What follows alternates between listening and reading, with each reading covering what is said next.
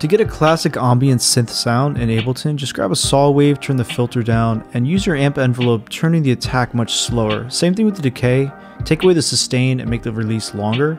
You kind of do the same thing with envelope 2, but make the attack maybe not as long. Turn the rate up on the LFO 1 and use the mod matrix to tag those things to your filter 1 frequency. Once I do that, all I need to do is stack on some cabinets to make the sound darker, and use the hybrid reverb on shimmer mode to get that classic ambient synth sound.